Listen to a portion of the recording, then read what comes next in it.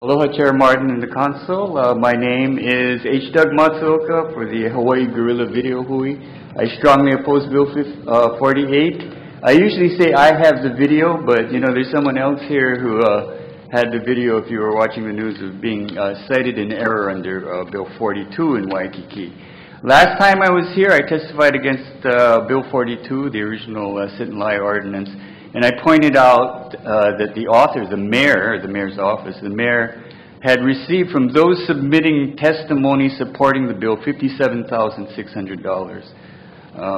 And those supporting it also had contributed to the political process on the state and county level more than $700,000. Well, the mayor did sign the bill a few days later, but not before sending out an email to the tourist industry soliciting more donations.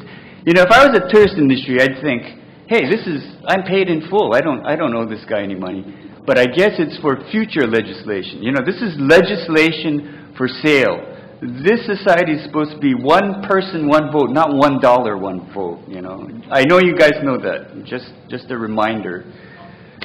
You know, on that subject, the Waikiki Business Improvement District Association commissioned the University of Hawaii to make a report on the growing problem of homelessness in Waikiki back in 2006.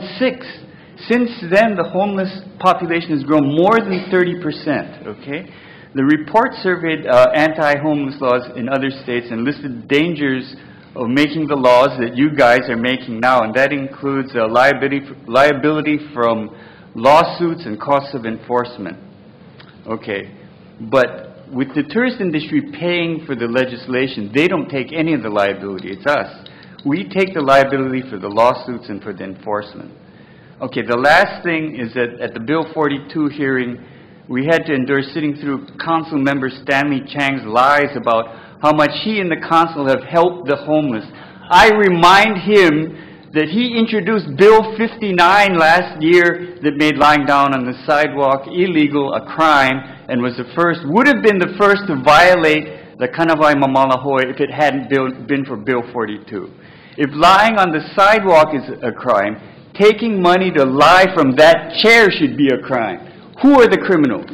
Oppose Bill 48. Don't pass it. Thank you for your testimony. Members, any questions? You don't have to do my job. Members, any questions?